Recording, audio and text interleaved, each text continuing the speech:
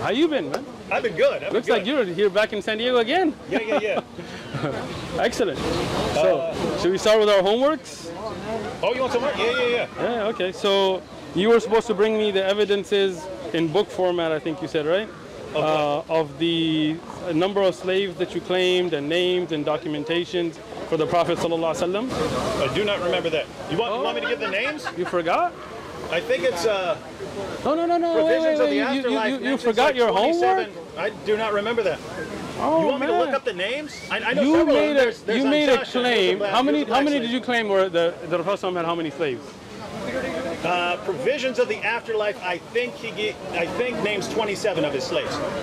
So you said that he had 27 slaves, not through war, right? This was your claim, and you were. Was he at war with Africa during this time? There were people that were taken through war by different tribes of Africa before Islam that were given. Yes, that is true, but you were supposed to bring that evidence. That was your homework. I do not remember that. What did I say? I said I was going to show up. Yes, with that evidence. We have it on tape.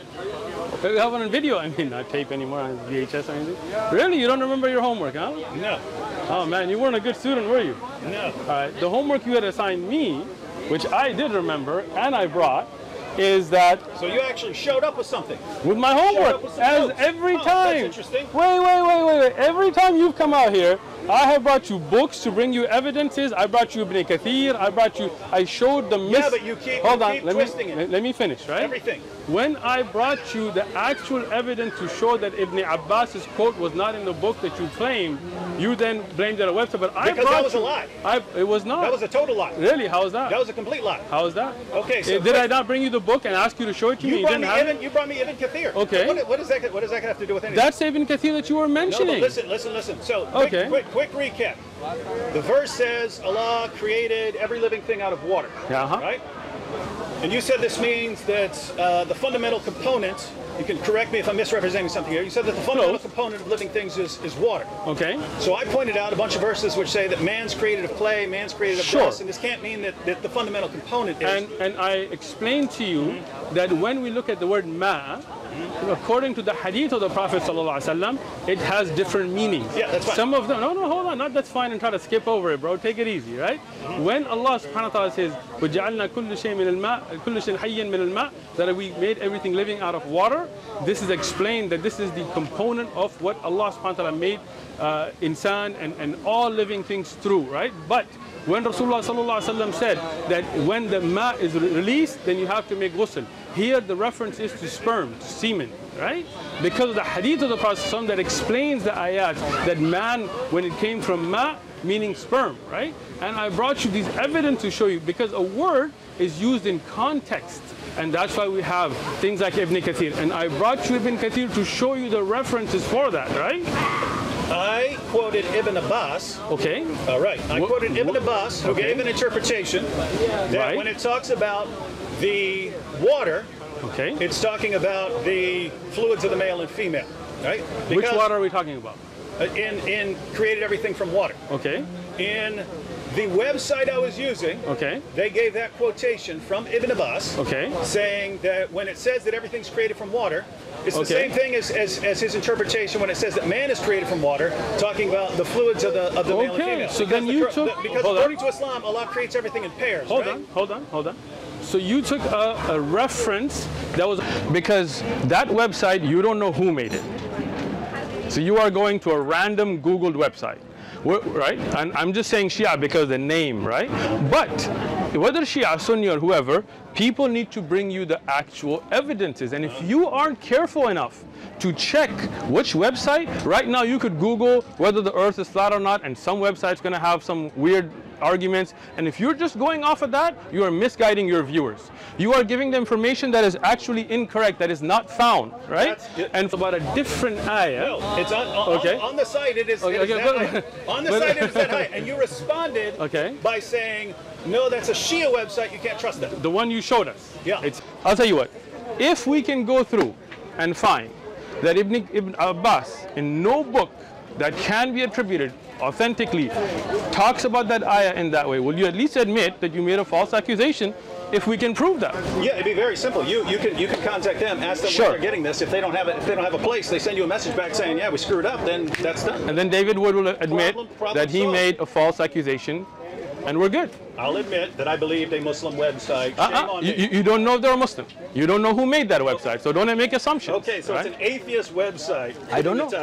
I don't know. So the issue is these websites, we don't know who made them. You don't know, and I don't know, and I shouldn't assume, and you shouldn't assume. I don't go online and find some website called christiansomething.com and assume. That's true of everything. ahlulbayt.org or whatever it was, right? Yeah. Okay, you now said that's a Shia site, right? And the issue... This is my problem. You're saying that's a Shia site. Listen, right?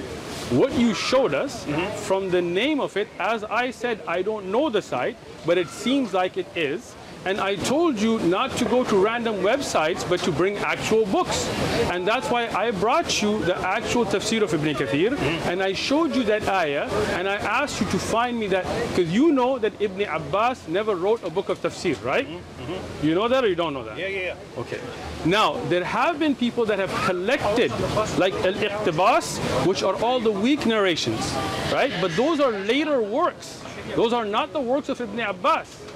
The original works of tafsir, like Ibn Kathir and others, when they recorded as well, we checked the authenticity of those narrations, right? Because what you're trying to do is just trying to find a quote here, trying to find a quote here, and trying to misrepresent. What we're trying to do is look at the... Okay.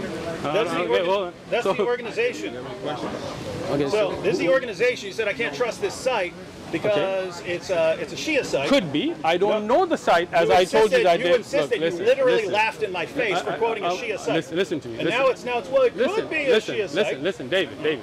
Go back and watch the video. I will. I'll put it all together for everyone. You literally laughed in my face for using the Shia site. Listen. Don't cut. Now it's not a Shia site anymore. Suddenly. I didn't say that, right? Don't cut and clip.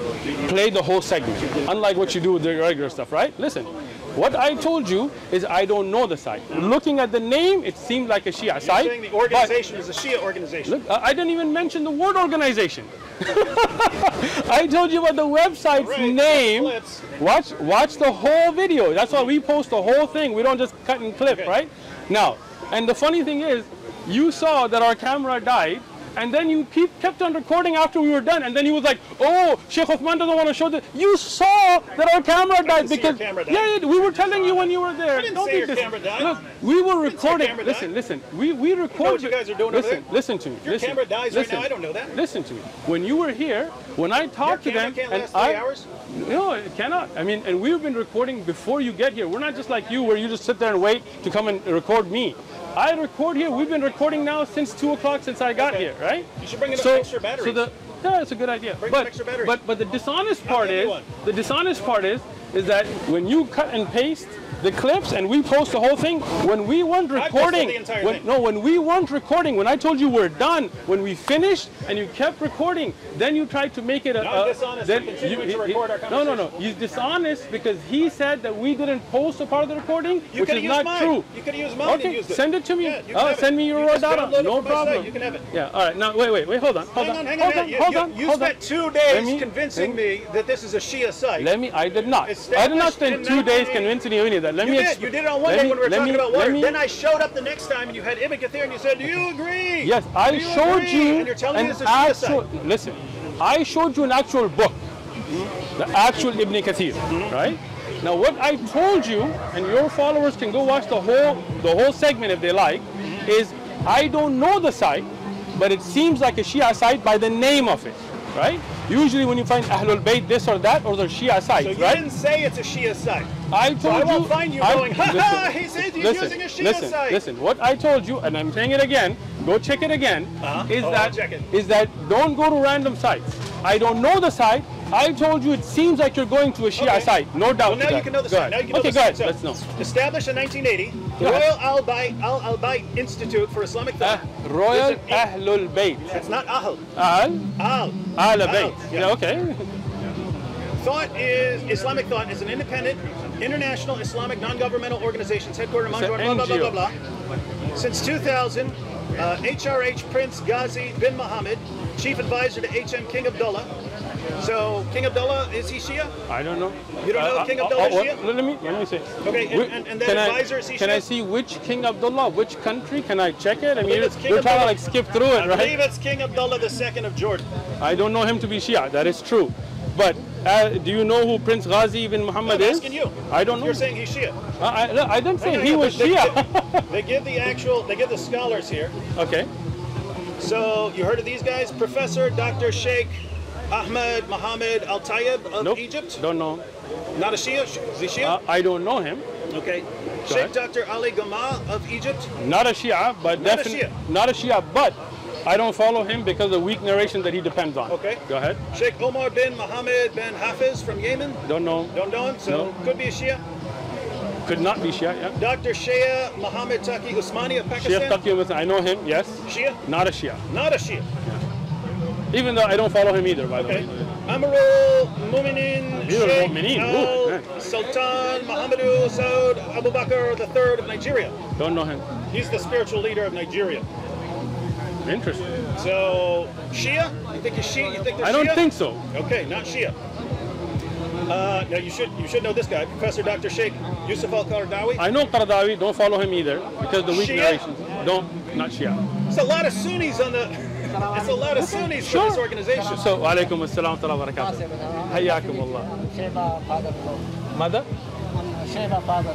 Oh, mashallah, barakallah laka. Hayyakum Allah, sharaf lana, hayyakum Allah. Wa alaikum assalam wa rahmatullah. Hayyakum Allah. Khair for the work you do. Akramak Allah, may Allah accept it from us. Allah bless you and your people. Jazakallah khair. Allah accept it from us. Awesome content, mashallah. Allah accept Nobody it. got nothing on you, you know what I mean? They keep coming, you know, but nobody got nothing on you. As long as we got brothers like you supporting, we're all good, man. Alhamdulillah. Jazakallah khair. Hayyakum Allah, habibi. Go ahead.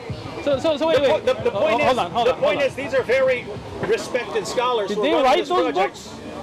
Right, what books? The books that you were showing. No, they're the organization, and they have a couple of projects. Okay. That's one of their main projects, is that site which compiles the tafsir. Okay, but let me explain something to you. You throw all these guys under the bus. They're Shias. No, I did not. You're lying. Dave, come on. You know I got the video, Allah right? knows. I did not say those guys are Shia. I did not mention those guys. Those guys are advisors on a panel. You're just showing me pictures, right? A Shia panel. It's not a Shia panel, apparently, although I don't know that to be true either, right? I don't know the website. I don't know the organization. We saw ahlulbayt.org, which I told you is indicative of it being a Shia site, but that's not even the point. The point is the reference to authentic narration. Ibn Abbas did not write a book of tafsir. Later compilizations like Al-Iqtibas have been criticized because they're weak ahadith and they're referenced incorrectly. Classic tafasir like At-Tabari and Ibn Kathir and so on that I actually brought you the book, you couldn't even find the narration in. So can you show me an authentic... Yes, so can you show me a book that says that Ibn Abbas made this tafsir an authentic chain? Go ahead. Go ahead. They're the ones that compile it. No, they didn't. No. This is so foolish. They did not compile the work. They are you are looking at some organization that has a panel of advisors. No, right, they didn't do that. I'm saying they're the ones compiling these. Okay, they're not writing Jalalain and so on. They're compiling it for their site. And those scholars are on a panel. Most of them I don't even follow or know because many of them follow weak ahadith. But the issue there being that they did not say Ibn Abbas made this reference. When you make a claim, you have to bring proof. I'm asking you to bring me a book. They didn't say it. It's in. They've got tafsir. What's wrong with you, Dave? Let me explain this. Let's say you're on the board of a church. You click on the. Let me explain that's the commentary. Dave, you here? Yeah. Paying attention? Got you. Let's say you are on a panel of a church. They bring you as an advisor, Islamophobe advisor for a church, okay? That church publishes a bunch of works that you may never even have read. Just because you're on that board does not mean that you read, accredited, or approved other things that they have, projects that they have done, okay? The point is very simple. If you claim Ibn Abbas made this tafsir of this ayah, bring me a book that I can look at the chain of narrators that authentically attributes it to Ibn Abbas. Because what I found with the chain of narrators that Ibn Abbas made this tafsir of a different ayah. Whether the book made a mistake or not is a different issue. You don't even know who compiled that book. You don't. You're just sitting here nodding. Because the one that tells me to go to scholars every time I go to scholar for something. Which scholar did you go to? Those guys. You went to them? That's their site. You went to them? No, listen, this is childish. They're putting it this as is the childish. Of Ibn Abbas. They are not. You keep doing it. Under the bus. I did not. They are a committee of advisors for an organization. You did not go to them and ask them about this narration. This is not going to a scholar and learning. You are just here to try to make content. It is not Islam. Let me explain this. When David Wood came here, when David Wood, because no, listen. Which other? Forget me. Forget me. Which Islamic scholar did you go to, other than me? I went to their site. Look. Let me explain. If they're saying, hey, this is the commentary of Ibn Abbas on this verse, I read the commentary, you tell me they're Shia, the deception. Then I come back and you say, no, I'm not saying they're Shia. You guys see the dishonesty. Let me explain this. I'm going to make it clear. Instead of coming and saying, did Ibn Abbas make this tafsir? And when I showed you that in the books of tafsir, I brought Ibn Kathir out to you, right? You brought Ibn Kathir to supposedly show me that Ibn Abbas didn't say something. That Ibn Abbas's tafsir for that ayah is not there. And instead of accepting and understanding, you just went in a loop to try to show things off, right? Instead of go to another scholar. Don't come to me. Go to somebody else and say, hey, did Ibn Abbas scholars under the bus? I did not throw anybody under the bus. Here's another one. You know Maududi? I know Maududi. You know Maududi? Yeah. So last time, just as an example, wasn't something I was planning on talking about, but just to give an example in response to you constantly saying, well, you have to go to a scholar. Yeah. I want to say, but scholars can give different opinions and so on. Of course they can. I said, so for instance, on the issue of apostasy, okay, the four schools. Are you jumping now? No, I'm giving you an example of what I'm talking about. Jump. I gave you an example. Okay. I gave you an example of you. Of an issue where if I go to a scholar, they're going to give me different answers, right? Wait, you went to Maududi? No. You pulled him out of the grave? I didn't know where I was getting it. No. I didn't know where I was getting it. I brought it up as an example because I thought everyone agrees. Dave, you speak English, right? Let me just make this clear first, because you're going to go in a loop without. When I say go to a scholar, I mean physically. Go. Read and learn about You can, no problem. But when you read what a scholar said, it's useless. You see how he interrupted me? This is what you're telling me. I want them to understand what you're saying. Did you guys see the interruption? This is a witness. Can I get a witness? Can I finish what I'm saying? Go ahead. When I finish what I'm saying, you can explain what I'm saying. Okay. No, don't try to rush me, bro. This ain't your time. All right. Now, when I say go to a scholar, I don't mean you Google. I don't mean look up stuff that you don't understand, you don't have the capacity to understand, you don't know the context to understand, that you're just looking up to make points. Rather, if you really want to be sincere, understand, as I did with the Bible, when I went to Bible studies and I went to Christian preachers and I sat in their lessons and I asked them questions, and then after that, when I found things that they could not show references for, that's a different issue. What you did is not to understand. You went Googled, found whatever you could for your Islam. Let me finish, bro. Now, when I say go to a scholar, I'm not saying me necessarily. I'm a student of knowledge. I'm not a scholar. I'm just a beginner.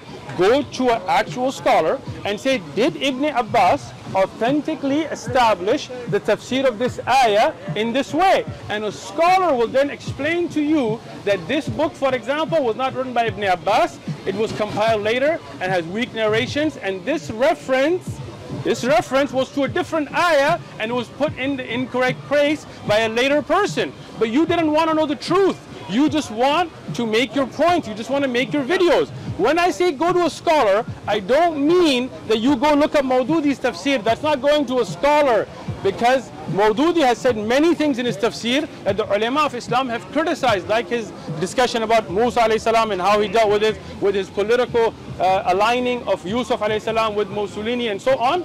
This is not the way you learn. Can't go to books, can't go to tafsir, again. You realize how difficult it is to learn anything about Islam. It is not. I'm sitting in my room, how do I learn about Islam? Let me explain it. No, can't learn there. Let me explain it. Hadith, can't learn there. Tafsir, can't learn there. Have to go to you, because you're the only sheikh I can walk up to. Again, this is like the third time I'm saying this here.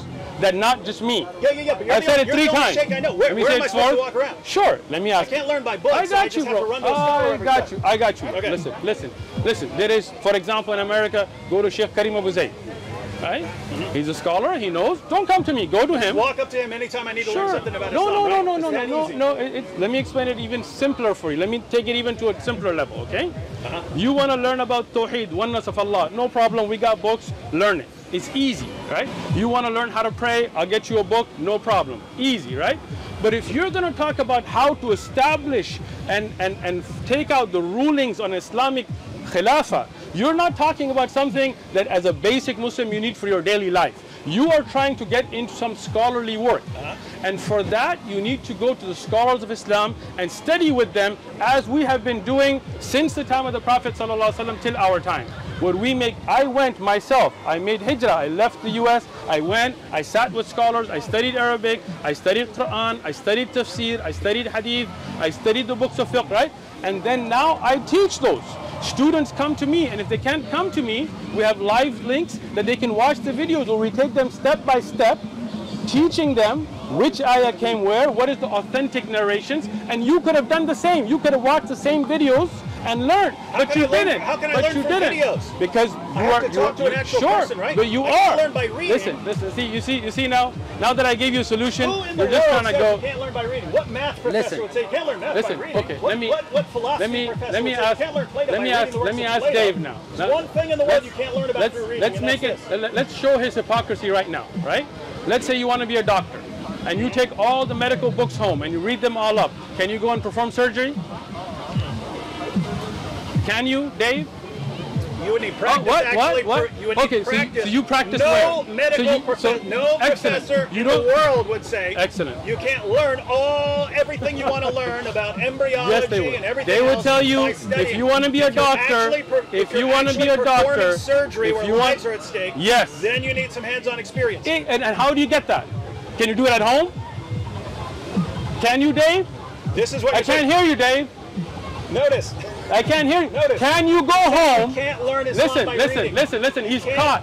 He's caught. Look at him. Look at him. Do you think this is surgery? This is more critical than surgery. This is your hereafter. When you're talking about running an Islamic Khilafah, how to do jizya, it is. You keep telling us it's the least clear thing in the universe. What you don't understand is what is clear is no doubt. The Quran tells you, "Qul huwallahu ahad."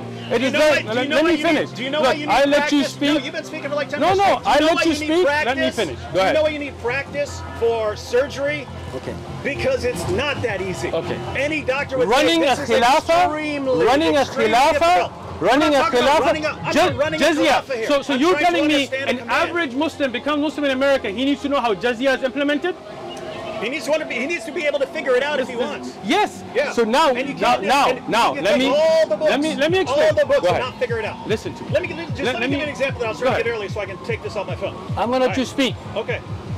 So, speaking about duty, last time, just as an example, I brought up the issue of apostasy. I did not think there would be any disagreement. This was still a straight point. This was, if I go to a scholar, you say go to a scholar. The point was, if I go to a scholar, then I can get different answers.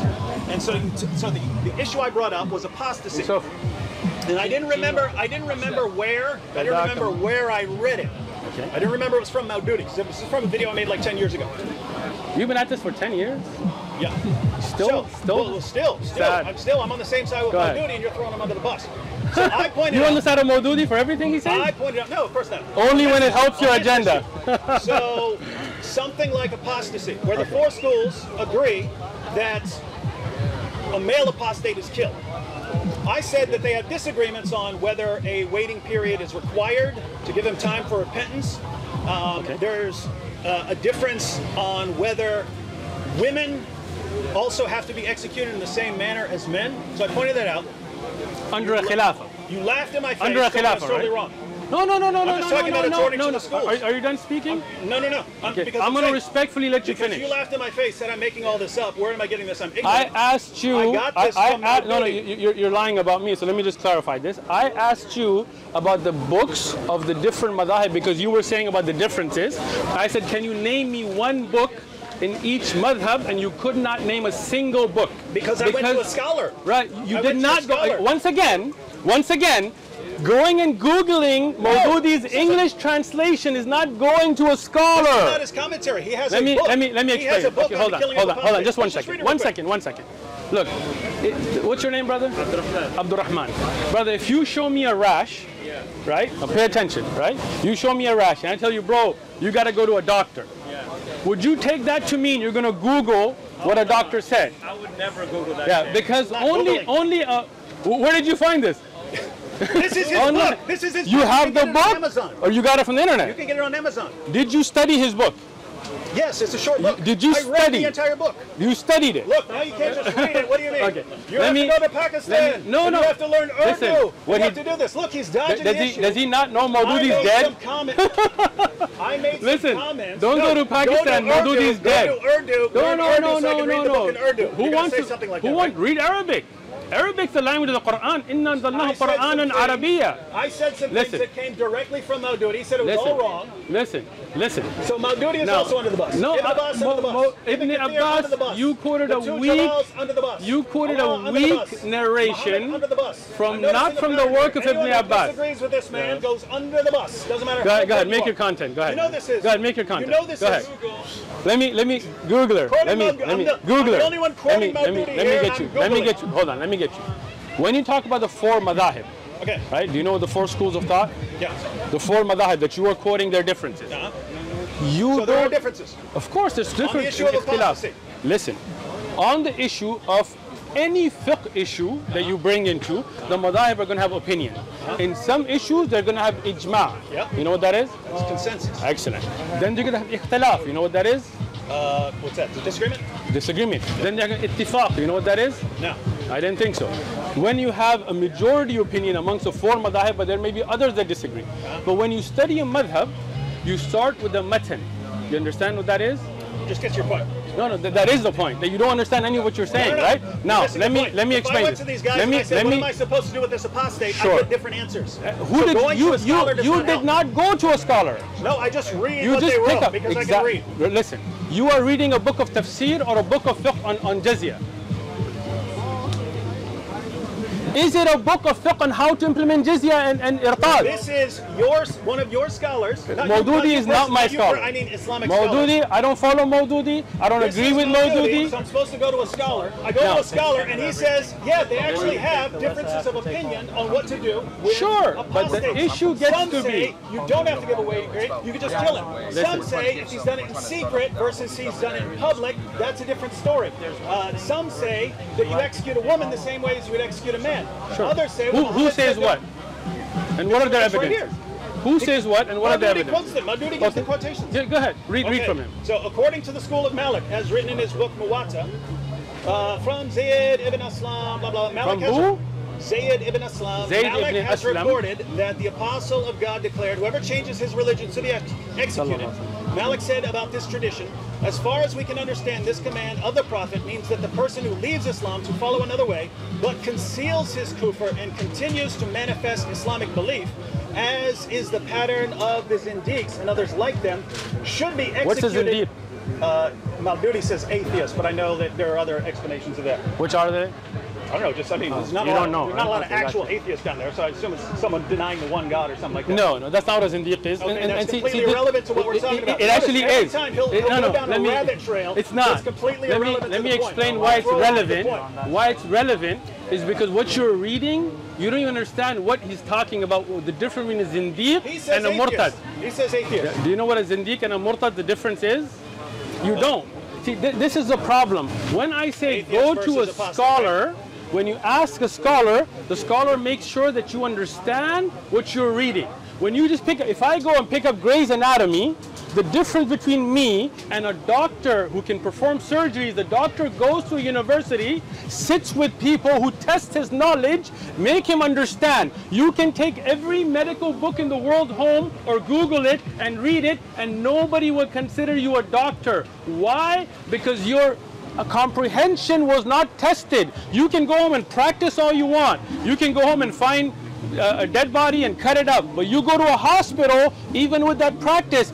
Imagine David Wood goes to a hospital and says, you know what, I'm going to start taking kidneys out because I read all these books online and I've practiced at home. Nobody would allow it. Why? Because you have to be checked. Here, the difference between a murtad and a zindiq is critical. You don't even know what that means. Go ahead. Muwatta Imam Malik, is that a book of fiqh? and others Is like that a them. book of fiqh? I'm giving you what your scholar said. No, no, you don't. It's not my scholar. I don't follow Maududi. Yeah, but he's, no. Listen. All he's doing is quoting the four schools here. Listen. Right? Is Muwatta Imam Malik a book of Maliki fiqh?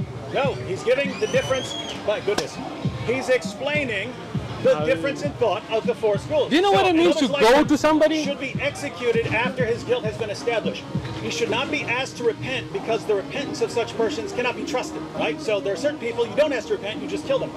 He says, but the person who has left Islam and publicly chooses to follow another way should be requested to repent. If he repents, good, otherwise he should be executed. So he's saying there are certain people you can trust and certain people you can't trust. If he's someone you can trust and he repents, then let him repent. The question Other now, people, you just hold on. That's Okay, hold on. So let's take that from just what you read. From what you just read. Yeah. Don't go anywhere else, right? If this brother, may Allah protect him, becomes a Muslim and becomes a murtad, from what you just read, and he openly becomes a murtad, should I kill him? He openly becomes? Openly, right here in San Diego. Well, no, you'd say you're Why not? You're not under Islamic law here. Right? I didn't read any. Did it say Islamic law there? You're not. Wait. No. Read what you just read. Read what you just read. Read what you just read. The entire conversation you see this? You was see about this? whether there are differences among the four schools. That is he said not there it. aren't. That is he said not I'm it. making that up. Let me explain and I'm getting it from Maududi. Maududi is quoting the sources. You and see? notice what he's doing. You see the difference is is cheerleaders over here. Yeah. What do they say? They cheer him on even though it's not making any sense. Listen, don't be a hater just because they're happy and they see your destruction. Among the four schools. Now understand this. There are no differences. Understand They this. teach the Here, I same got thing. you. Now I give him the differences, and he says, Dave. aha, Dave. but what about implementing? What I explained, different explanations of what you do. What I if someone's explained, that's exactly what I said last time. He said it was totally wrong. And now, he knows. That's why he's speaking to the camera instead of me. I know what. All right. He knows he's caught. He knows it's over. He knows it's done. I was right. You were wrong. I was right. I was telling the truth. You were lying. We'll prove it right now. We'll prove it right now. I said there are differences in the four schools. You said no, there aren't. Listen. I'm giving you the differences. Now you're saying, hey, let's change the subject. Listen. And go down the. Listen. What? Listen. Talking about medical school? Listen. When we talked about Murtad rules, of course, I told you from day one that in the implementation of rules, there is much khilaf between the madahib. But there are certain rules that they all agree upon. I agree. Hold on. I agree. Listen. Maududi even says what you just said. Maududi says what you just said. He starts off by saying they all agree. This is the problem. He doesn't want to listen because he knows. I'm agreeing with you. Let me speak and then you can agree. I don't even speak yet. I'm not arguing. I'm explaining a point to you. Okay? When you look at those rulings, there are some things that they're going to agree, but there are things where they're going to have disagreement. But you need to understand the context, and that's why when you read that, it did not mention anything about an Islamic Khilafah or a government. And what you did is you are now reading your own context into it. I didn't say that. Right, did. Right, I didn't say anything about this context. Because if you had just read that by itself, and that's all you had. They're all talking about under a Khilafah. Listen, where does it say that? You see? That's not what we're talking about. No, but that's the point. You don't understand what we're talking about. You are making your own context. You're taking saying Cheetos are bad.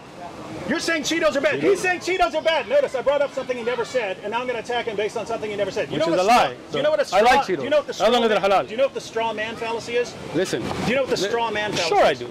Okay, what is it? When you make an argument to trap somebody into a certain answer and then you try to get them on it. No, it's where you misrepresent the opponent's position and then you attack your misrepresentation. Look, the only point I was making, was if you say go to a scholar, sure, it's not that clear because the scholars have differences of opinion.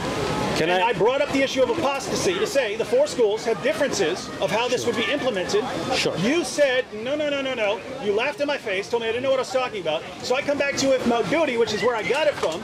You're agreeing that they have differences, and you're saying, but under you see how I'm letting it you doesn't speak? Say under an Islamic state. You see how I'm letting you speak, though, right? The point consensus. You pick a scholar on certain issues. On certain issues, there are ijma'. On certain issues, there is ijma'. Certain issues, there is khilaf. If you now agree with that, then great, we're in agreement. You don't need to explain anything because we agree. You don't want me to speak, that's what it is, right? Explain what? You're gonna... You don't want me to speak. Finish what you're saying so I can speak. Everything you're saying is a straw man. I thought we understood. Yes, we're talking about the four schools. You see how he's nervous to let me speak? Go ahead. See how he's interrupting?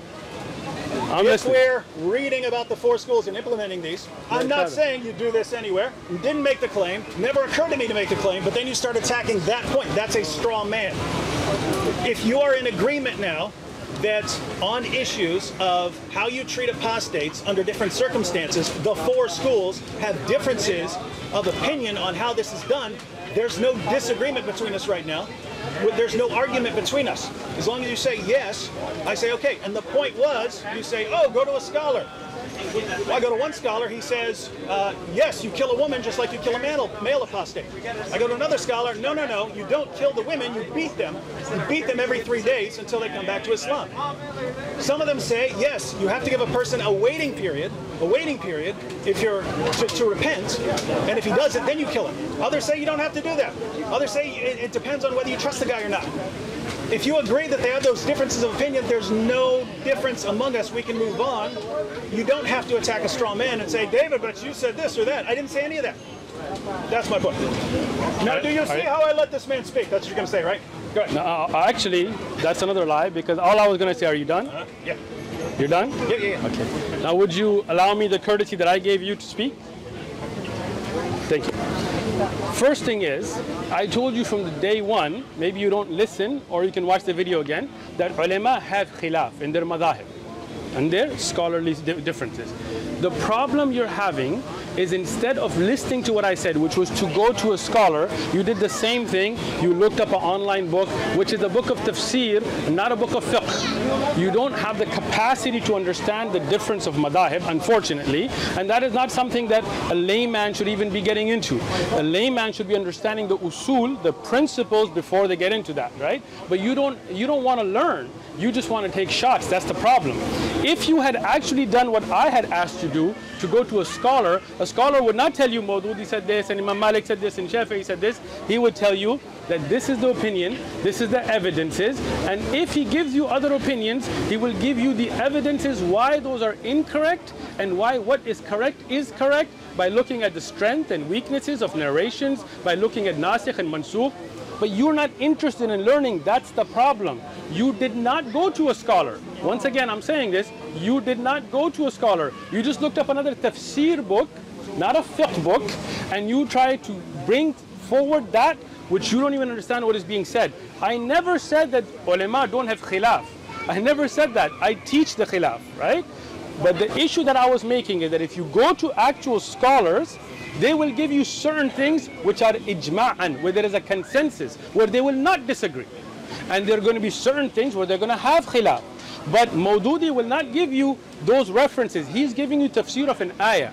If you want to understand the laws of irtad, and what is the difference between a zindiq, and what is the difference between a murtad who is a male and a female, and a dhimmi and a ghair dhimmi, and a khilafa, non-khilafa, you don't go to tafsir books, you go to fiqh books. And then they give you all of the ayat and all of the ahadith, and then they give you the references on the different scholars and their agreement. When a scholar is your teacher, he will explain that. But you didn't go to a scholar. Like I asked the brother, if I say go to a doctor, I don't mean look up a medical book. I mean physically go to a doctor, so an expert who's been tested and accredited in the field can evaluate your issue and then give you a diagnosis. You can read all the medical books in the world online or at home. You cannot write a prescription. Just like you cannot give a fatwa. You cannot implement Sharia. The Quran is simple, it's clear. For what you need as a layman, you say, قُلْ هُوَ اللَّهُ أَحَدٌ, Allah is one, easy. There is no kids, God doesn't have a son or a mother. He has nobody that is sharik with him. He created the samawat wal ard. Alhamdulillah, what you need is evident and clear.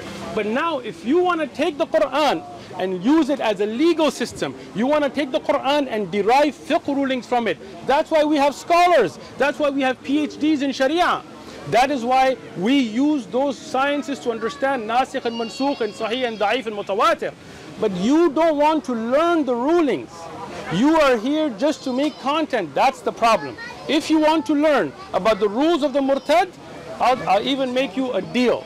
Right? We have a book called Zad al-Mustaqni' that we are teaching. Listen, you see how I interrupted now? Couldn't hold it. Couldn't hold it. I can't. You're telling me. Couldn't hold it, could you? If every other couldn't hold it. If every other couldn't hold it. If he had just held it for 5 more seconds, it wouldn't make him look like a fool.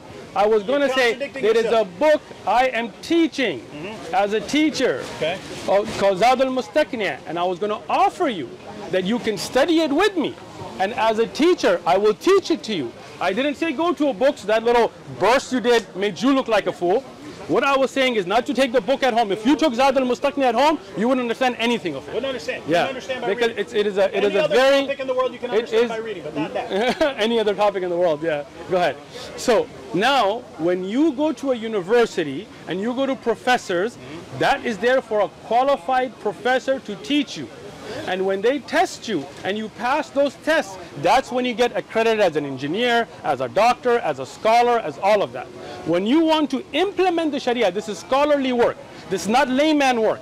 Then yes, you need to go to accredited scholars that need to test your abilities and give you the ijazat or asanid or masters or PhDs for you to then implement those rulings. As a layman Muslim, if you want to learn how to pray and things, no problem, I got you. It's simple stuff, right? But if you want to then get into the khilaf of madahib, you need to at least understand what the madahib are. You don't even know that Muwatta Imam Malik is a hadith book. It is not a book used for Maliki fiqh. There are books written on it like Mudawwana and Al-Istithkar and Al-Tamheed, then derive the fiqh rulings from it. And even that is not the mu'tamid. This is not to know the Maliki madhab. If you want to know the Maliki madhab, then you go to books like Mukhtasar al-Khalil, which you've never heard of. That's the problem. You're just picking stuff here and there. Maududi has many mistakes in his tafsir that the ulama of Islam have pointed out. Does that mean just because you're going to read it there, now you're going to be like, oh, you're a scholar. Maududi is not my scholar. Maududi's under the bus. He's not under the, this is something that I said years ago. Don't think that I need you to be impressed by this, all right? But the problem is that you are not trying to find the truth. You're trying to find little clips and bits. My problem is your method of finding the truth. Okay. I have to come. No. Don't come to me. This is like the 6th time I'm saying. Don't come to me. The point is, go to Sheikh Karim. You're missing the point here. Go to somebody else. Go to Muhammad. You're totally, completely missing the point, right? Okay. Everything I've ever learned in my entire has been Googled. My entire scholastic. No, that's what you. That's what you do. I Google. Yeah. I'm the one that brought you books. I got a library that I showed you. I've got the library too. How many books do you have? When I'm sitting here. How many books do you have? A ton. How many? About an entire house full, basically. You have a house full of books? Yeah. Nice. I want to see a picture, man. That's cool. Anyway, listen to the point. How many fiqh books do you have? Just out of curiosity, since you mentioned that. What fiqh books do you have? None. He has a ton, house full of books, not a single fiqh book. What is it for? It's not about how many books, it's how many books you've read. Yeah, how many books have you read? Listen. So, here's what we're gathering here, right? You say, go to a scholar. Physically? Yeah, go to a scholar. How do I know I can trust that scholar? Excellent. How do I know he's not? And you would say, because he's giving the evidence, right? You want the answer, or you see the straw man? No. Straw man, right? No, you see the straw man? No, but this is straw manning. This is exactly the definition. You're saying you would say. No. Now he's putting my position, and now he's going to refute it without letting me speak. Go ahead. Straw man me. Go ahead. That's the point. He says, go to a scholar. Go to a scholar, learn from a scholar. If scholars have differences of opinion, and I go to a scholar and he gives me an opinion, one, how do I know he's not lying and misrepresenting things, right? In other words, if he says, no, that's a Shia site, how do I know that I should trust him versus not trust him?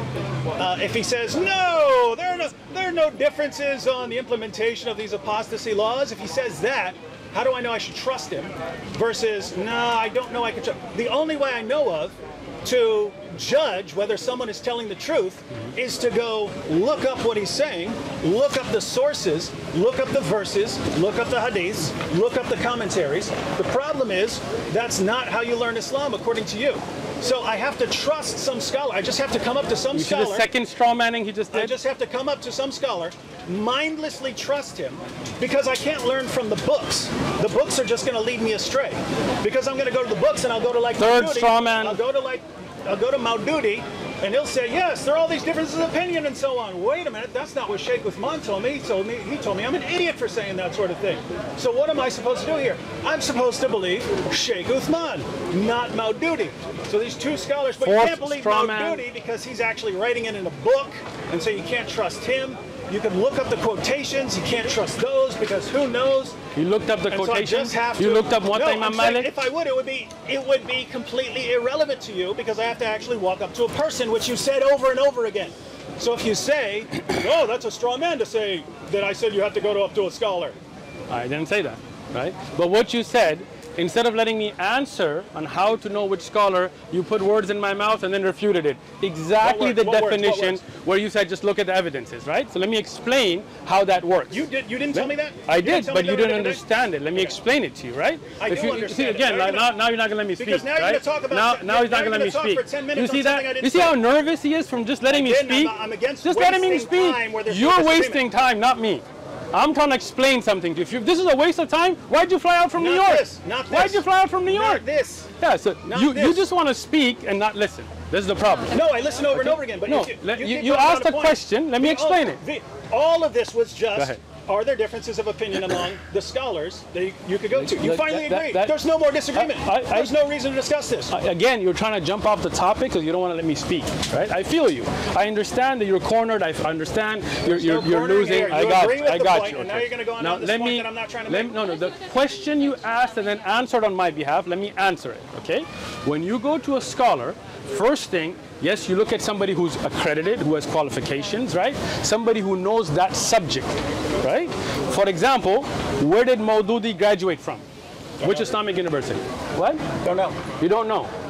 You don't know which Islamic university Maududi graduated from. So now it's hold on. Oh yeah, Allah. You go to a doctor, he doesn't have an MBBS, NDS, nothing. You're going to let him do surgery on you? You're not. You're going to make sure, you're going to check Yelp rate. No. See, now you're letting me speak. Let me speak. If this guy went to Al-Azhar and this guy went to some other school, you're proving my point. Let me explain it.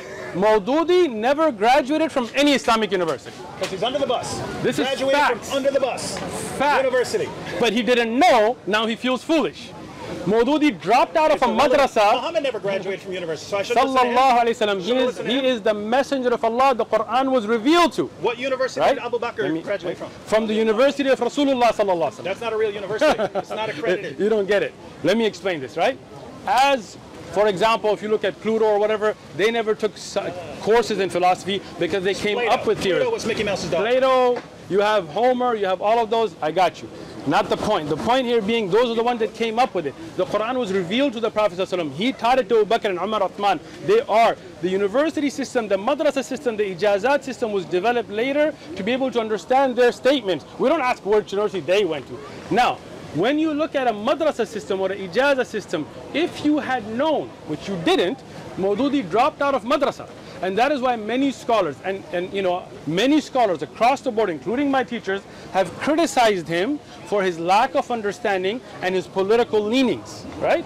This is not something new. You can look up my earlier videos when I discussed tafsir and so on and the mistakes he made, right? Same thing with Sayyid Qutb. Sayyid Qutb was not a scholar. He didn't study Sharia. He was a journalist. He was an activist, but he wrote a book called Fi Zilal al-Quran, in the Shade of Quran, but many scholars criticize his mistakes in it. But this is the problem. You didn't even know where Maududi studied.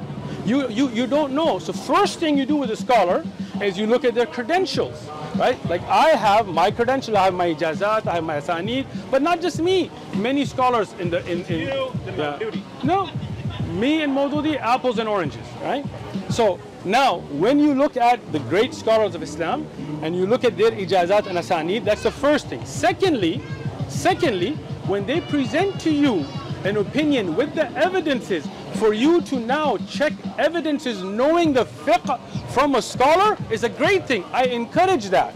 The problem you are doing is you're not going to original sources, you're not going to Muwatta Imam Malik, you're not going to books of hadith like Ibn Abi Shayba or them. You're going online, looking up an English translation, skipping the scholarly step and trying to check something that you don't even understand the words you're reading. Look, I'm saying this with advice to you because you make yourself foolish every time. Well, it's the worst advice. You don't want my advice?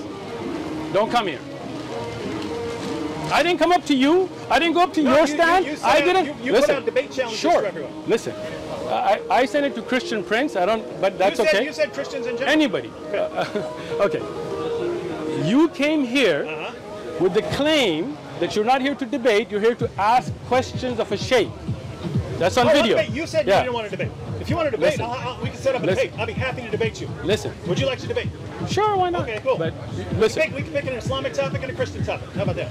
Sure, we can do that. Now, the key here is you came out to this table saying you're my favorite sheikh. Yeah, I'm here to ask. Thank you. I'm here to ask a sheikh a question, right? To learn.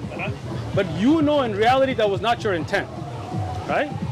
No. Speak the truth. No. That wasn't. Look, I always respect people who put themselves out there versus other people.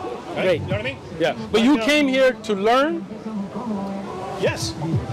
Yes. Yes. So, but look, when I then clearly prove to you, I mindlessly agree with everything you say. So when if you think that learning means you can say anything, no matter how completely ridiculous it is, and then I'm just going to mindlessly accept it, that's not what I mean by learning. Not at all. Not what I mean by learning. If you don't trust what I'm saying as a scholar, then you should not be learning from me. You should go to a scholar. If you're deceiving people, then you need to be exposed. So now you see the truth comes out. He's not here to learn. He's here to try to expose. See the reality? No. You caught yourself right here on tape now. You're on tape, bro. You did not come here to learn. You to speak the truth, bro. Don't mask it. Right? Now let me say one thing. Let me say one thing. Okay, go ahead. I came out here because you issued a challenge. Come and debate me. So we came out. So you did not come to learn then? No, at that point, no. It was a debate. You had a debate invitation. Okay, right? and you and 3 guys or 2 other guys. Then you say, no, I'm not a debater. I just give Dawah. I just give Dawah. Let me clarify. Then I came out the next time. I came out the next time because I do make videos, right? Gotcha. And I have made mistakes in my videos in the past. And you still do? Yeah, I have. I'm a human being. I make mistakes, right? So it occurred to me, hey, if I'm about to make a video on some argument from this book, why not verify with Sheikh Uthman that I am understanding the argument correctly? Let him give the best version of the argument that he can. I'm interested in that.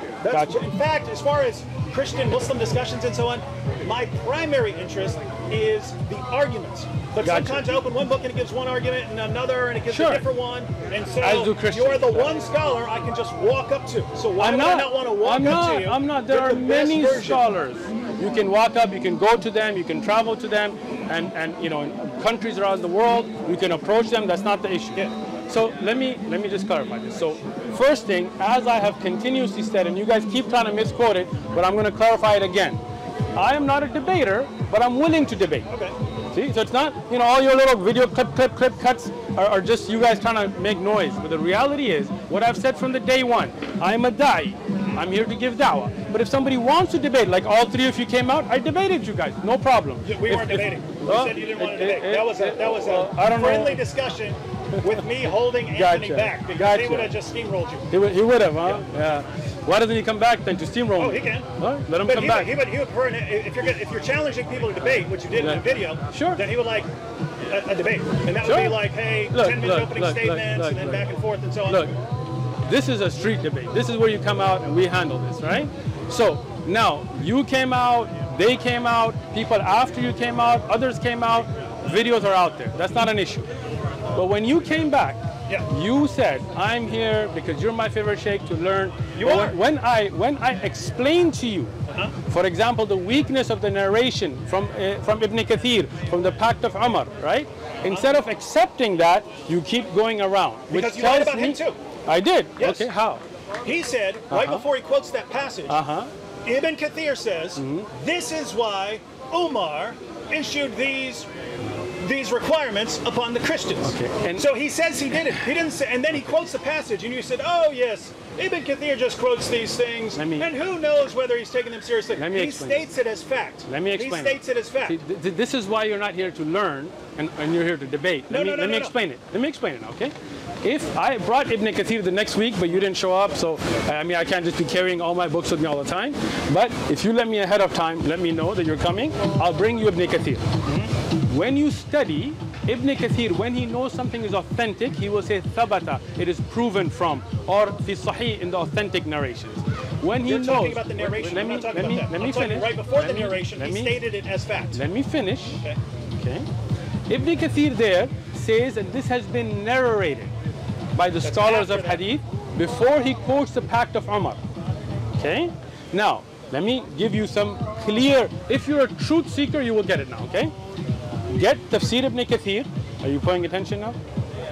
I have. Dar ibn Jawzi.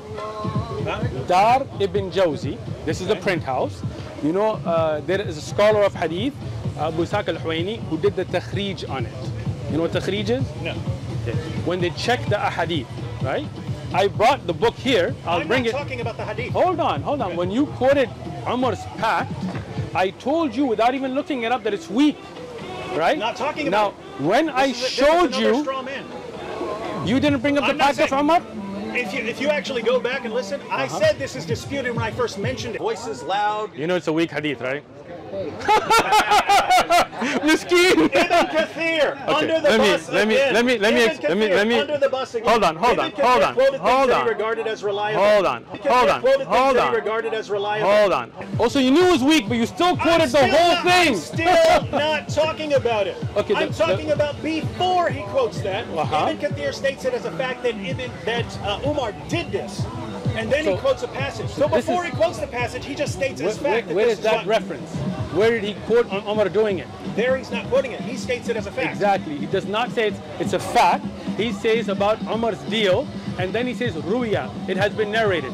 If you had checked, and now he's been caught that he knew that was a weak narration. I said it while we were here. And that's why he. Hold on. Regarded as reliable. Hold on. And then he read the whole thing. I'm saying that's not what Ibn Kathir Why did you read the whole pact then when you knew that was disputed?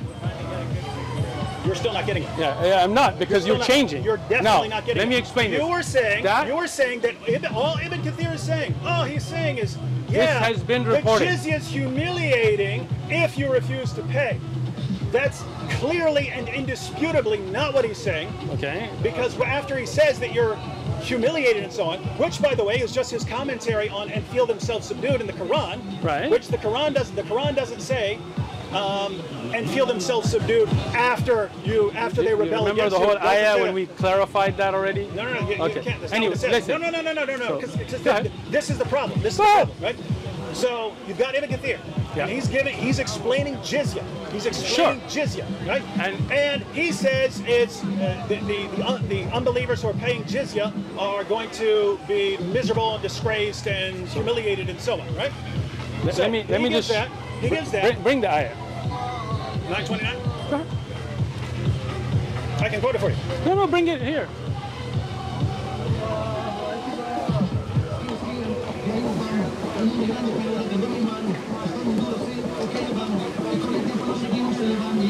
So this is the clear Quran. Fight those who do not believe in God and the last day, nor comply with what God and his messenger have forbidden, nor embrace the religion of truth from among those who are given the scripture, until they pay the tax. Here's the thing: until they pay the tax, willingly submitting, fully humble. Yes. Yeah. So now hold on. So when are they humbled? When they are forced that they will be paying the jizya. Now here, if you had just picked this up, right? You have 3, 5, 6. Let's read it, right? Taxation system have been existed since the ancient times. There are several references in the Old Testament, and he gives the Old Testament references here as well. This commentary over Ibn Kathir? No, I'm not. I'm explaining something. Again, this is the thing, right? So this is Ezra 4:20, and in the New Testament, Jesus allows paying taxes to Caesar, Luke 20:25. Under Islamic rule, all individuals had financial obligations, right? No problem. Muslims paid zakat, 2.5% of their savings, and non-Muslims, dhimmis, were required to pay jizya, tax for protection from foreign enemies. The jizya was... from foreign enemies. Sure, that is one of the benefits of jizya. Okay. Sure. The jizya was an average of 1 dinar, 4.25 gold annually. Women, children, and elderly, the clergy and the poor, those who were unable to work were exempt, were not even forced to pay jizya. Those who opted to join the Muslim army were also exempt. Poor dhimmis were supported financially by the state. Muslim rulers refused the jizya when they failed to offer protection to their non-Muslim subjects. Now, the point there being, the ayah, when it's talking about fully humbled, how is that understood? Ulama, they explain this. Here it's clearly explained. Now Ibn Kathir gives his opinion, and with it he gives some references. One of them, if you had read was about the Pact of Umar.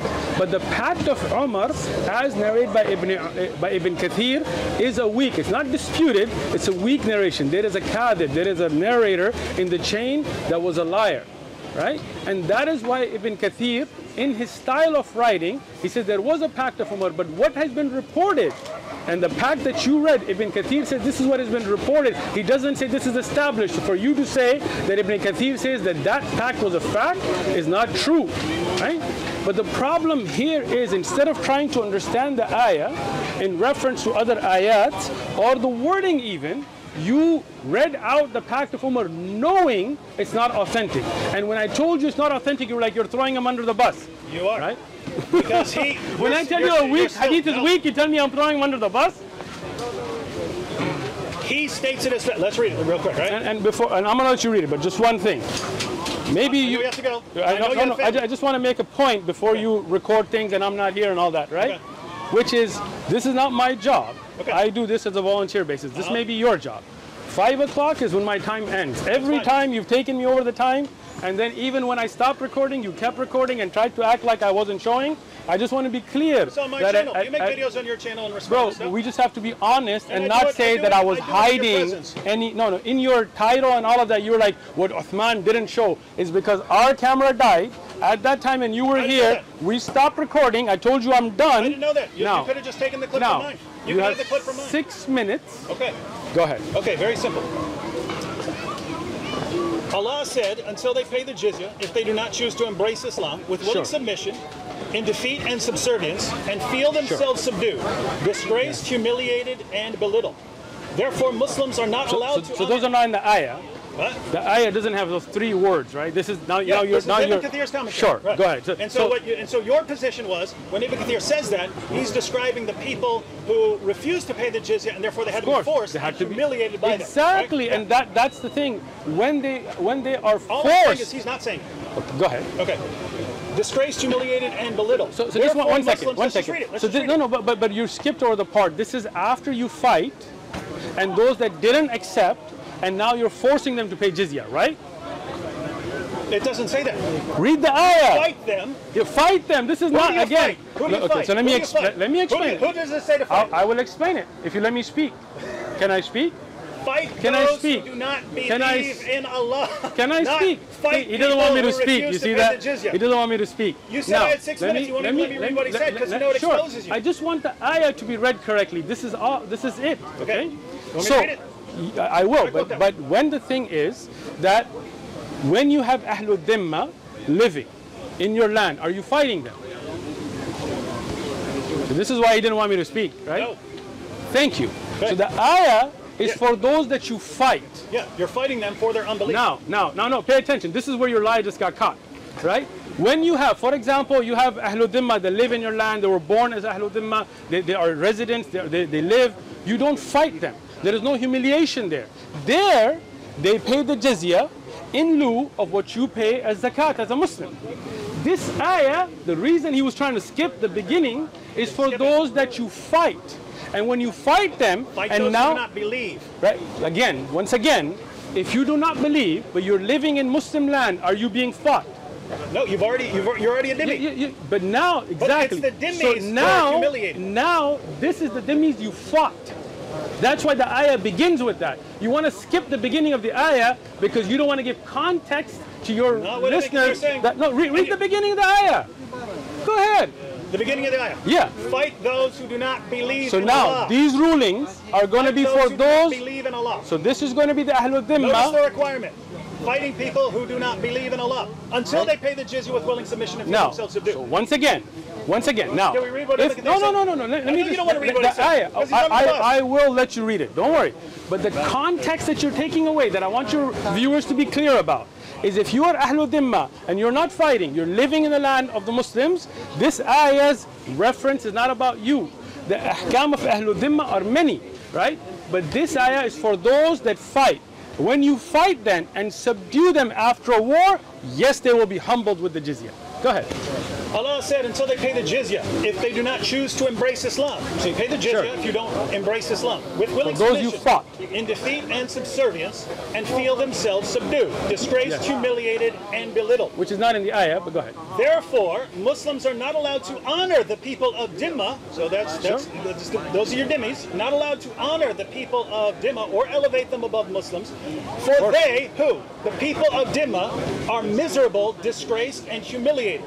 Muslim recorded from Abu Huraira that the Prophet said, do not initiate the salam, blah, blah, blah. We've gone through that before. No, wait. Don't skip over it. Don't skip over it. You see that? You want to skip, right? So now... Do you want to go through? We've talked about that before. I'm not disputing your explanation. I'm not disputing your explanation. Yeah. No, I don't agree, but... Well, you just said I don't dispute it, and you said I don't agree. I don't agree. No, I don't agree with it. Let's keep going, bro. Keep going. Ibn Umar gave the greeting of peace to someone, found out it was a Christian, and then said, "Give me my greeting back." So that was not. Did you know the hadith actually about the Jews and all of that? You didn't get any of that. This is when they tried to change the wording. Notice what he says. Better. Go ahead. This is why. So this is Ibn Kathir's commentary.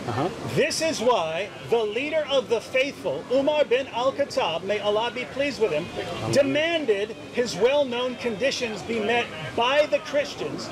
These conditions that ensured their continued humiliation, degradation, and disgrace. Right? Sure. That's before he quotes the hadith. The scholars of hadith narrated from Abu Hurairah. Then he gives it, right? Now, before he gives hold on. This is a statement of fact. Sure, you read it, right? This is why. Notice, everyone, is Ibn Kathir here saying that this is a false story, that Umar never did this, or is he taking this as fact? He did not say that. This is why the leader of the faithful, Umar bin al-Khattab, may Allah be pleased with him, demanded his well-known conditions be met by the Christians, these conditions that ensured their continued humiliation, degradation, and disgrace. Then he gives a hadith, right? And he says, weak hadith. What does he say? Is stating this as fact. Even if you want to say, hey, Ibn Kathir didn't know what he was talking about, get under the bus, Ibn Kathir. Did not say that. Did not. Straw man again. Even if you want to say he's quoting hadith, he states it as fact that Umar did this. He states it as fact. So if you're saying his position is actually, no, this only applies if Christians refuse to pay the jizya. The story he gives, even if you want to throw it out, is about Christians who were willingly paying jizya, and he states it as fact that Umar did this. So my only point here, I'm not even saying that this is correct. Are you done? I'm saying, no, just if you were right. I'm letting you finish. If you were right, which you're not, but if you were right about jizya, and you were to say, Ibn Kathir didn't know what he was talking about, he's wrong. I never said that. No, I'm saying if you're straw man again. No, I'm saying if you were saying that. Because which I'm not. I don't believe Ibn Kathir is right about everything. I agree with you. Anytime you have human beings involved in something, they're going to make mistakes. So if you wanted to say he's wrong, he had the wrong opinion, I would be fine with that. The problem is you're saying that Ibn Kathir is saying what you're saying, and there's no way he's saying that. It's impossible for him to be saying what you're saying. Can I speak now? Yeah. And then I told you time is up, but I'm going to respond. And then I'll just take 1 minute at the end, because there's a problem here. All right. Now, the first thing is that the beginning of the ayah sends the context that these are Ahlul Dhimma that fought, right? You keep trying to skip over that because you don't want to give the context for your viewers, right? Ibn Kathir's tafsir is going to be in context to the ayah. Right? That's why he's talking about that particular ayah. I keep telling you this, but you don't want to listen because you don't want to learn. If you want to know the rulings of Ahlul Dhimma or Jizya, then study a fiqh book that will bring all the different ayat, all the different hadith, and all the different circumstances. When Umar ibn Khattab, pay attention now, when Umar ibn Khattab went to Sham and he fought the Byzantines, was this people of Dhimma that were just there, or were this people that were fought by the Muslim armies with Khalid ibn Walid, the Battle of Mu'tah, what happened in Urdan? You can go and check till today. This is the context that you are skipping, that Ibn Kathir is saying that no doubt, and I have no doubt, that Umar ibn Khattab and the Muslim armies fought the Romans and defeated them, and after that battle he set conditions on them. This is well known. But what were those conditions? We have many different narrations that mention different conditions. When we teach fiqh books, we bring those narrations, we look at the authenticity of them, and then we say these ones have been authentically reported, these ones are in weak hadith, and this would clarify your issues if you really wanted to know the truth. What Ibn Kathir says, Umar ibn Khattab, Amir al-Mu'mineen, radiyallahu anhu, no doubt he won, he set condition on dhimmis that he fought, and they were humiliated but defeated, and he set those conditions. But then he says, and it has been reported, if you knew anything about Ibn Kathir or tafsir or hadith, you would have known that when it's an authentic narration that he takes as a fact, he would have said thabata or sahha, authentic. When he says it has been reported, that means he's pointing out to a weakness. So the wordings of those conditions is a weak hadith. I brought Ibn Kathir to show you. If you want, I'll bring it again. Look at the takhrij, look at the checking. All Ibn Kathir is saying is that the fact is that Umar radiyan did establish jizya on Ahlul Dhimma. And from the context and history, go look it up. Those were Dhimma that fought. If you are a Dhimmi who is not fighting in the Muslim lands, you have rights, you can even practice your own religion, you can use your own divorce laws and marital laws, you pay your jizya as the Muslims pay your zakat. But if you are going to fight the Muslims and there is a war and you are defeated, then no doubt that jizya will be a humiliation for the defeated. If we look at the conditions that were put on the Germans after their defeat in World War II, they were humiliating. They were meant to be humiliation, or before, after World War I. And that's the thing. When you have a victory, no doubt, either those that become Muslim or join the Muslim army, no problem. No jizya on them. No humiliation on them. You want to come? If the Muslim state is going to be fought and they're going to be victorious, then no doubt those that lose will be humiliated. There is no doubt to that. Umar ibn Khattab's battles against the Romans, I have taught it. You can look at the series, you can get the references, look at Tabari and Sa'd and all of that. Those were wars. But Ahlul Dhimma that are born or raised or willingly come to the Muslim lands, this is not about them being fought. They will also have jizya.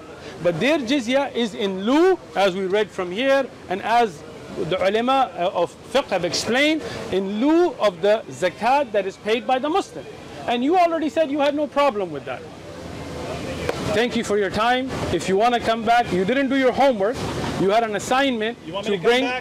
Come back with Muhammad's slaves. You had that homework to bring me action. See, now he doesn't remember it. I'm glad you have it on tape. I say this with everyone as my witness.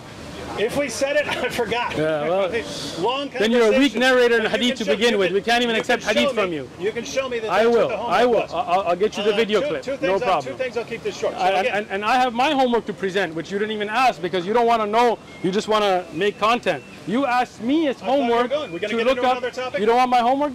No, I'm saying if you want, I'm done. I was just going to present my homework. Let's wrap this up. Let's go ahead and wrap this up. If you want to talk later, I'll talk later, man. Okay, look, I'm just gonna. I'll hang out. I know you got nothing to do, but I got things to do. Okay. So let me just wrap up this. Let me just say the homework, and then you can wrap up, and then I'll wrap up. We're done.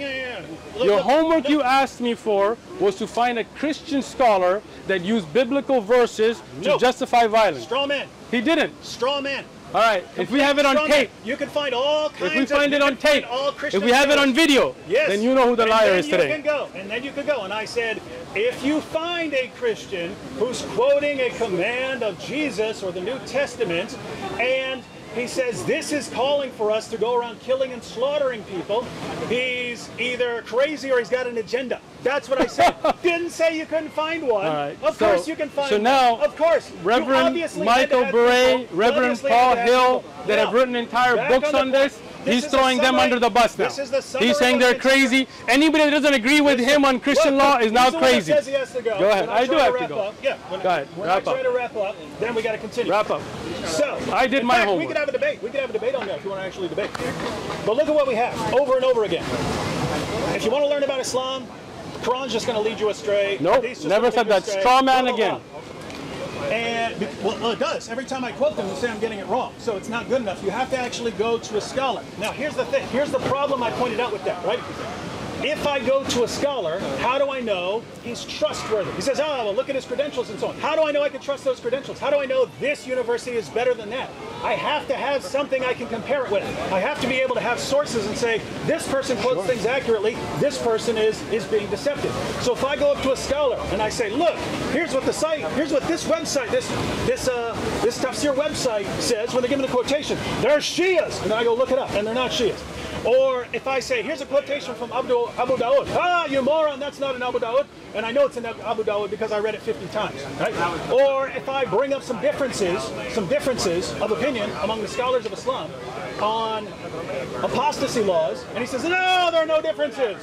And then I'm getting this from another scholar, right? If over and over and over again, how do I know who to believe here, right? Especially if someone's constantly throwing scholars under the bus and saying things that are completely false. So how do I know I trust this guy versus someone else? And it looks like you would say, well, go trust someone else then. Point is, what if I go to that person and I start asking him questions and it doesn't seem like it lines up with what's in the sources? Sure. It seems to me, if you take a Christian or whatever, Christian... Unless he disagrees, then he's crazy. Because Christian, Buddhist, Muslim, whatever. If the person is saying something, it seems you go back to the text. Of course. To make sure it lines back up. to the text. Back Not to that the you text. go to the text without going to the scholar. See? You see now? You see that? Look, you go to the scholar. You didn't go to a scholar. You went online and Googled. He starts throwing other scholars. Finish what you're saying. Finish. Finish. You know Maududi writes a book.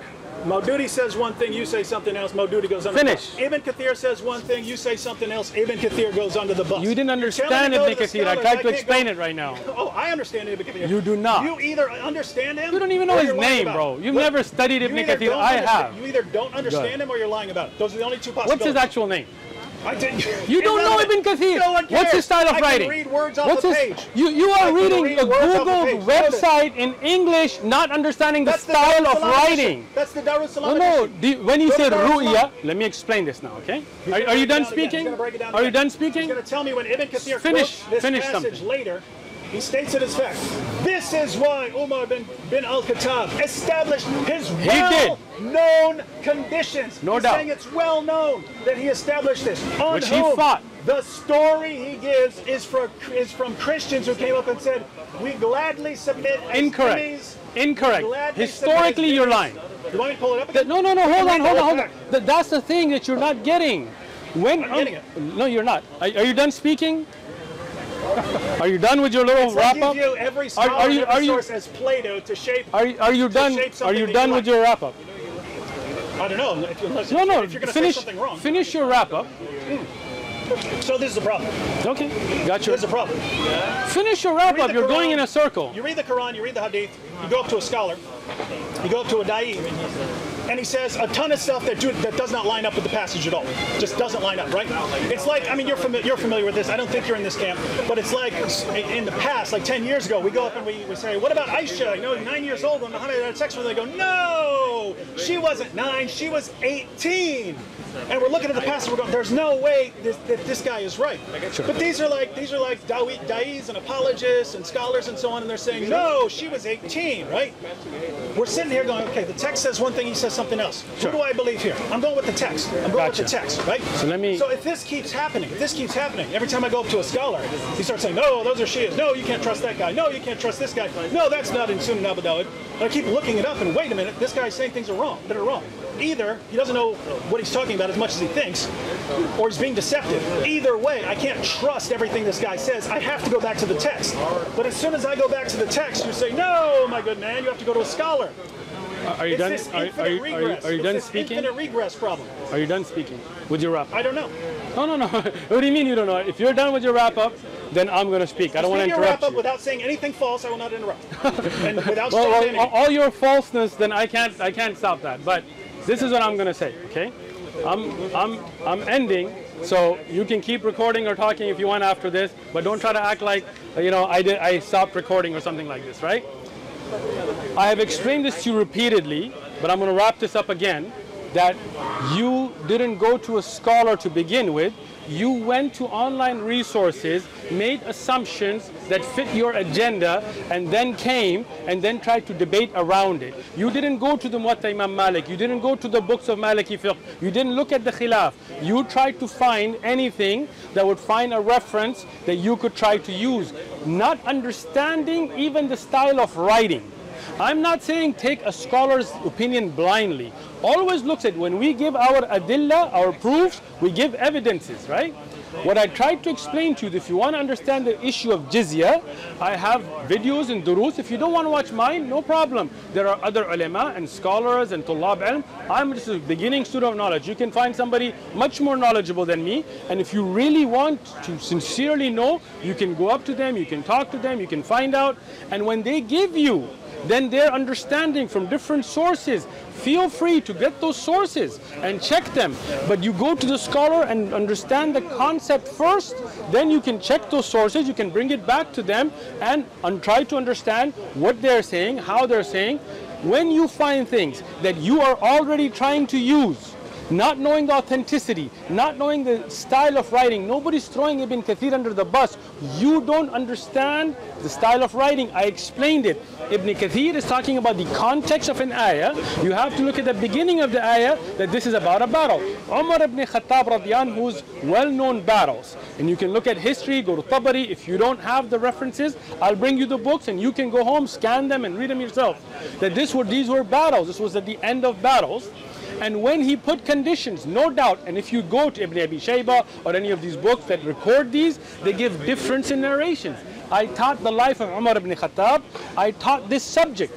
There's a video years before you even came out here, so don't think that I'm worried about you. And I gave the different conditions and the different narrations, and I gave those that are authentic, and I explained those that were in weak ahadith. Ibn Kathir is just pointing out the fact that this did happen, but what were the conditions? This narration itself, Ibn Kathir, if you understood how he writes, when he says it has been narrated, and the fact that you knew it's disputed tells me that you knew that, but you were still trying to use it to make a point. I said it at the beginning. Yes, exactly, but then you depended on, when I told you it's weak, you were like, oh, you're throwing Ibn Kathir under the bus.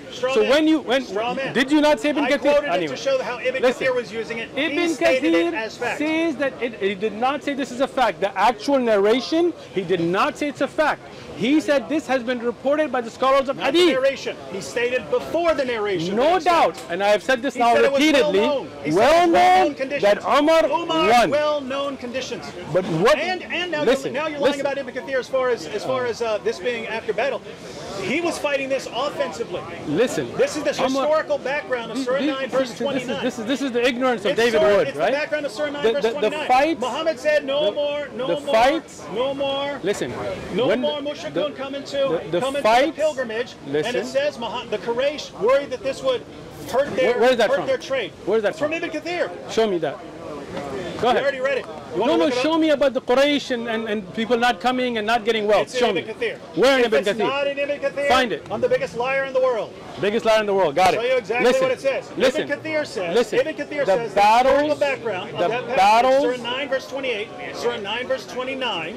And there's even it's in Ibn Kathir's Battles of the Prophet. It's PDF. You can get it online. Let me explain something. Or you can buy it. Listen, you're talking about PDFs. I've taught that history. When you have the battles with the Romans, know it, and that's worse. The battles with the Romans, how did they start? According to Ibn Kathir, the Quraysh were worried that saying that the pagans can no longer take the pilgrimage to Mecca is going to hurt their profits from trade, and so they're worried. So you don't know about Tabuk? This is what led to Tabuk according to Ibn Kathir. And so Ibn Kathir says that after that, that you shouldn't worry about losing money here because Allah can enrich you if He wills. Next verse, how's He going to do that?